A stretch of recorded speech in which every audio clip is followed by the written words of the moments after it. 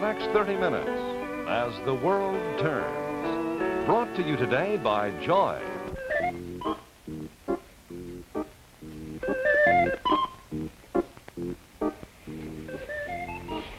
What about, Patricia? It's a nice name. See, and then there's, Margaret. Uh-huh. What about, Janice? Honey, you know, you've been rattling off nothing but girls' names. I know. Oh, I hope we have a boy, but just in case, you know, I think we should have some girls' names handy. Let's see, what about Karen? Karen Hughes. Or Carol Hughes. Sounds nice. Then, you know, I was thinking of my mother's name, Alma. Look, honey, let's not name the baby after anybody, all right? You know what I was thinking? I mean, seriously. If we have a boy, and I'm almost sure it will be. Well, then why have you been saying all these girls' names? Just in case. But if we have a boy, why not name him after your father? Well, honey, I'm sure Dad would be very flattered, but we're not a naming after family. You realize there's not one junior in my family? I mean, Grandpa's name is Will, his sons are Chris and John. My folks didn't name us after anybody. Then you don't think it's a good idea? Well, I think every boy and girl should have their own name. An individualist, huh? I think so. Well, I'm going to go downstairs anyway, and I'm going to talk to your father about it and see what he thinks. I think he'd be so happy if we have a boy and we named him Christopher. Oh, I suppose he would. He's only human. Besides, I sort of like the name Christopher. Christopher Hughes. Little Chris. Hey, what about Robert Hughes? Oh, no, that's out. Oh, little Bob or Bobby? Robert Jr.? Oh, honey, I don't want to have a junior. That's one thing that I really don't like at all. Robert Hughes II. Oh, come on now. Quit the teasing. No, I'm not teasing. I think we should have all this settled, you know, another 6 or 8 weeks. I know. But that time will go by very quickly. Oh, Bob, the last month or so has really been dragging. If I weren't going to school, I don't know what I'd do. Oh, there's something else I want to talk to you about. What is? School. Well, I thought you had that all arranged. I mean, if you have the baby before you graduate, that you'll take your examinations later on and get your diploma then. You know, Bob, I really think that's what I should do anyway. I mean, I'm going to feel kind of silly if my baby doesn't get here and there I'll be walking down the island. It seems kind of silly. You know, it does. Oh, come on. It's not that funny. I mean, in another few weeks, I'm going to get much, much bigger. Oh, honey, now you're not going to get much bigger than you are right now. Oh, that's all you know. I'm gaining and gaining. Oh, not really. Anyway, I love you just the way you are. Well, I don't love me the way I am. Oh, I can't wait. But I'm a little frightened, too. Well, frightened of what? Honey, women have babies every minute of every day. Oh, no, I mean, after the baby gets here and taking care of him. Honey, there's nothing to be frightened about. You're going to make a wonderful mother. Such a tremendous responsibility. Oh, well, haven't you heard? When they're small, they don't do anything but eat and sleep. And no picking them up when they cry. Oh. You're going to make such a wonderful father. You think so? Oh, my goodness, yes, the way you take on responsibilities. Well, you're not going to be able to count on me too much. I'll be at the hospital. Oh. I do wish that you were going to intern in a hospital where you could live at home. Oh, honey, I will be able to get home a few days a week. Well, as far as the baby is concerned, you'll have plenty of help right around here. What with Grandpa and Mom, you won't even know you have a baby. Grandpa? Oh, you wait and see. Well, no way. Don't you think I'm going to be the kind of mother who's going to have everybody looking after a baby, because I'm not. Well, I should hope not. Yeah, but there's one thing that we should recognize and be very careful about. Oh, what's that? Our baby is going to be the first grandchild, the first great-grandchild, and everybody's going to want to make a fuss over it. One thing I don't want is a spoiled child. So I want it understood right from the beginning that the baby is our responsibility. Oh, yes, Dr. Hughes. I'm serious. So am I. And there's one thing you've got to remember, too. That when they're grandparents, and we happen to be living with those grandparents, we can't do exactly as we wish. Well, I'm sure the family will respect our wishes.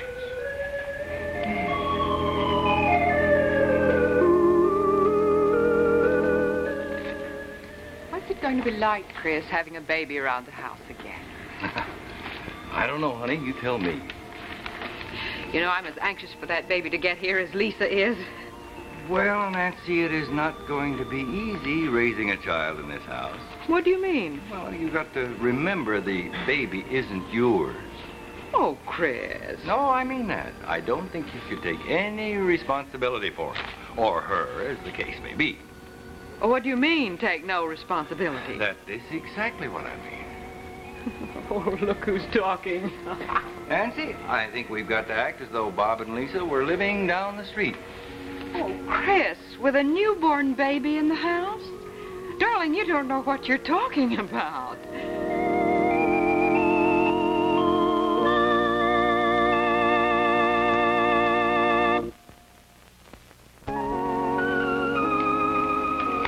Nancy. Yes, dear. I think it is very nice for us to look forward to the day when we have a grandchild, but I think there are a few things we have to remember. Now, Chris, I'm not going to spoil him. No, dear, I wasn't thinking exactly of that. Honey, I was thinking of Penny. A child in this house, what it would do to her. I know. She may not say anything, but you and I both know Penny has never got over losing her baby. No, I'm sure she hasn't. And although she might not quite approve of everything that Ellen has done, Chris, she's in sympathy with her, and I think she feels maybe Ellen has a right to her son. Honey, I don't think it's quite that. Penny is Ellen's best friend, and I just think she is trying to understand. Ellen must be very angry at you to refuse to come over here tonight. Yes, I'm sure she is, after what I felt I had to say to her. She insisted Penny meet her at the sweet shop in the village because she wanted to talk to her. Well, she's got to talk to someone. Doug is so completely against everything Ellen's done, she'll hardly even speak to him. Is that what Doug told you? Yeah, that's right. Of course, her relationship with her mother, this seems to be something different right now. Well, Claire told me she's closer to Ellen than she has been in some time. Her mother and Penny, these two people are all Ellen has left. Or at least she feels she has no one else to turn to. Oh, Chris, I just hope Penny doesn't get drawn into this too deeply. I don't think she will.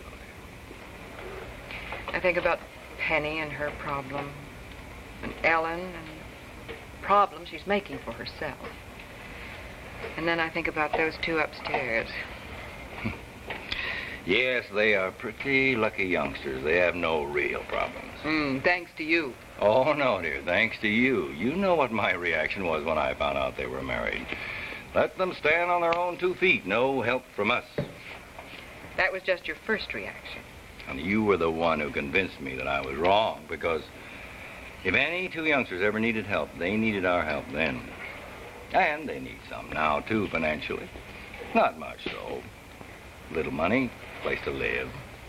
Bob told me the other day that soon he thinks they won't need the money that we're giving him. He'll need the money. How much salary does an intern get? Very, very little. And I'm sure when Lisa's through school, her folks aren't going to support her any longer. And then there will be another member of the family. Don't you forget that. Oh, I'm not forgetting the baby. It's been some time since a baby was in this house. Bob. And now his baby. Does it make you feel a little old, dear? No, mostly it makes me feel very good. Grandpa? Grandma. Oh, that's going to take a little getting used to, isn't it, honey? Oh, Well. my. I hope when Bob and I have a grown family, we'll be just like the two of you. Well, now, that's quite a compliment after the length of time you've lived here with us. No, I don't think I've ever heard you argue. Oh, we have our differences, don't we? Yes, I'm afraid we do, dear. But, Lisa, we have tried to make it a point never to argue in front of the children. we had any differences of opinion, we'd argue them out in private. Oh, I think that's a wonderful rule to follow. And I'll certainly do my best to follow it, but I don't know how well I'll do. You know me, flying off at the handle and losing my temper and saying things without thinking, always hoping I'll be forgiven. Oh, you know, I hope after I have my baby, I won't be quite so edgy. My doctor seems to think that my baby is the cause of my bad temper. Chris and I were talking about your baby. We can hardly wait. Oh, I can hardly wait, too. Oh, by the way, I've made a list of names, you see. Oh, yes, I believe in getting all of this settled before the baby gets here. Now, I have a list of girls and some boys. But I have something in mind, and, well, Bob doesn't particularly like the idea, but I'd like to get your opinion. Yours, Dad, and, of course, yours, too, Mother.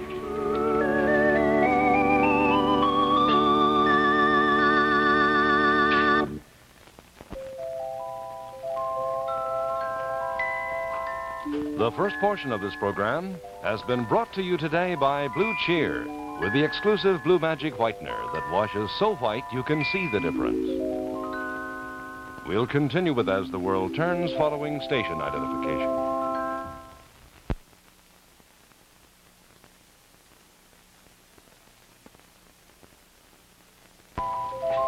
And now the second portion of As the World Turns, brought to you today by the Quaker Oats Company, makers of fine foods for the whole family.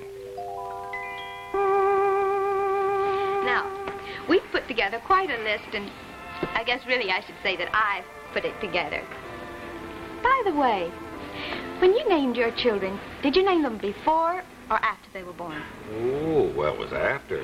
Matter of fact, if I remember correctly, your husband didn't have a name until he was several days old. Why? Well, we just didn't get around to it, I guess. Oh, Mother, must be such a wonderful moment. First time you look at your newborn child. Yes, Lisa, it is. Shakes the old man up a little bit, too. I'll bet it does.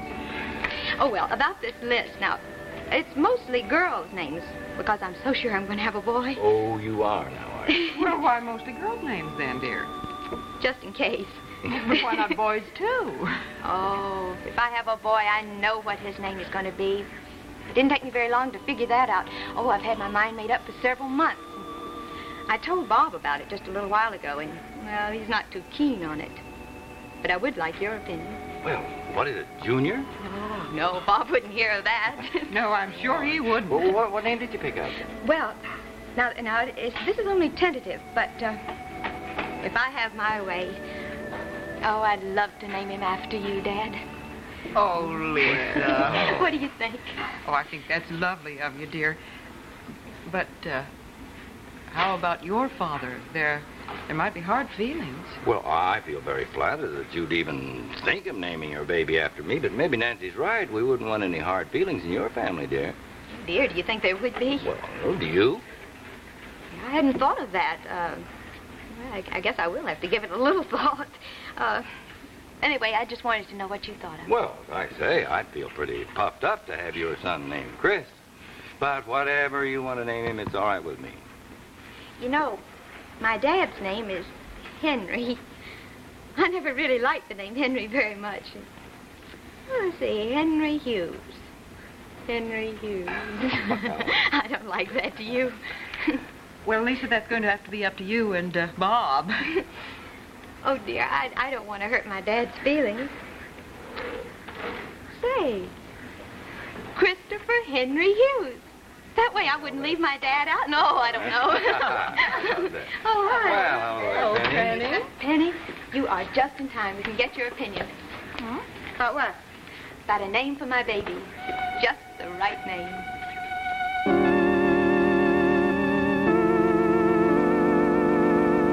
We'll return to As the World Turns in just a moment.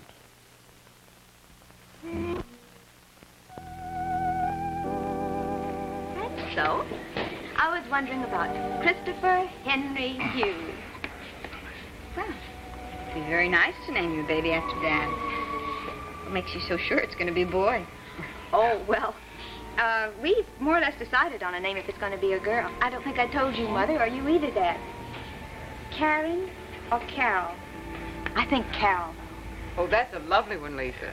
What do you Carol think? Hughes, that's very nice. Oh, I think it's very nice. Oh, you know, I can hardly wait. I wish I were going to have my baby tomorrow. I mean, after all, I've been pregnant, what, 7.5 months almost. That's an awfully long time. Just be happy you're going to have a baby, Lisa. You're a very lucky girl. Oh, don't you think that we can more or less make our own luck? I know sometimes there are circumstances beyond our control. Yeah, I think that we can pretty much determine what we will do and what we won't do. After all, we have freedom of choice. You make it sound very simple. Oh, isn't it? Chris, I think I'll make some coffee. How about it? I think that's a very good idea. I'll go down and tell Pa that we're going to have coffee and cake. All right, dear. Lisa, why don't you go up and tell Bob to come down, huh? All right, just a few minutes. All right, fine.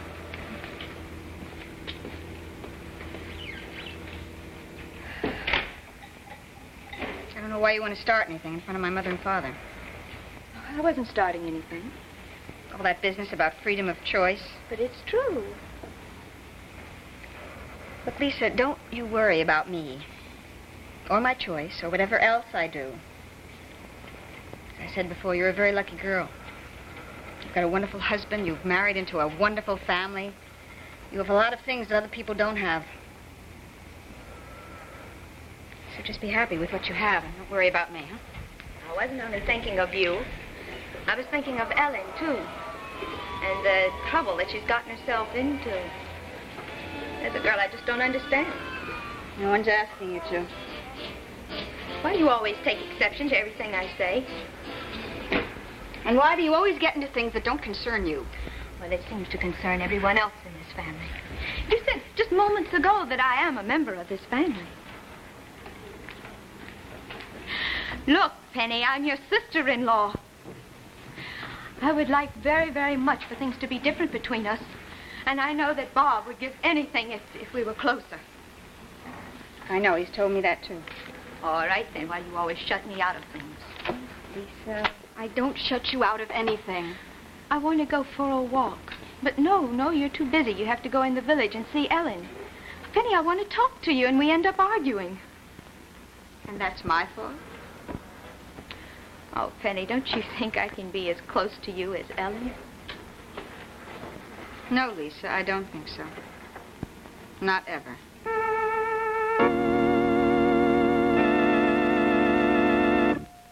We'll return to As the World Turns in just a moment. She's on. What are you trying to say?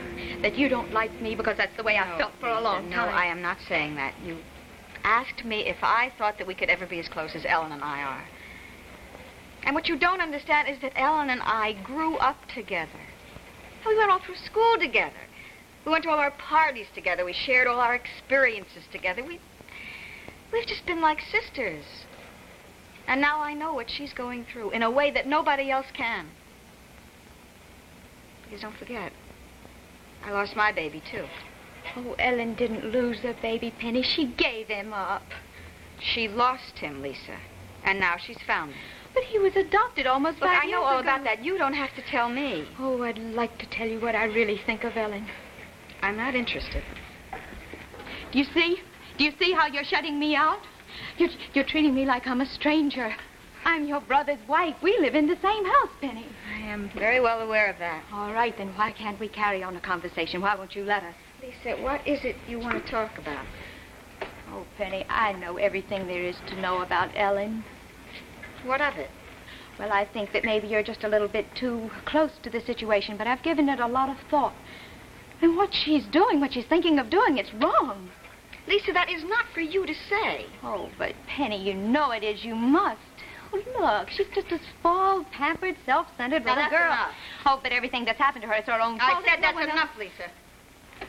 All right, I'm sorry. I really am. I guess maybe I said just a little bit too much. I guess trying to be a friend of yours is impossible.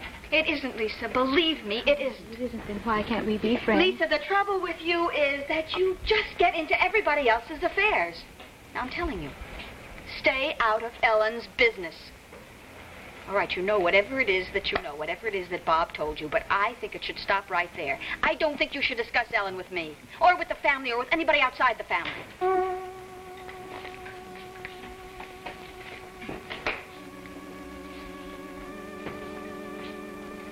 Lisa, did you call Bob? I was just on my way up.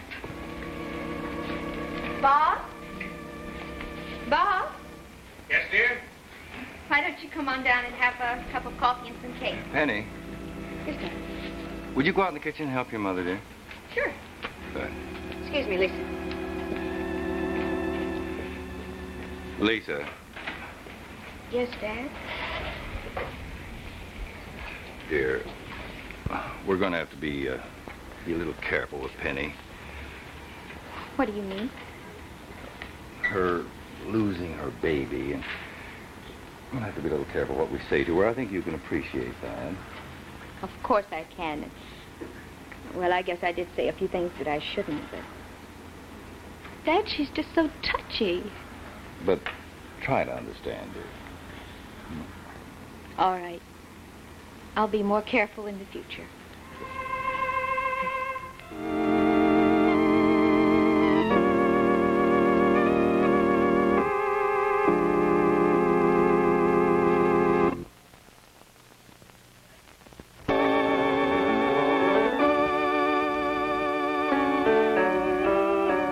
As the World Turns has been brought to you today by the Quaker Oats Company, who also bring you the Tom Ewell Show tonight over most of these same stations.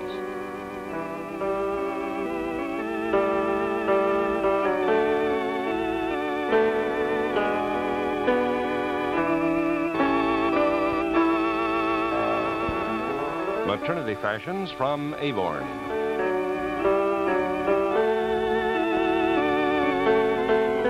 Join us again tomorrow for another half hour of drama on As the World Turns.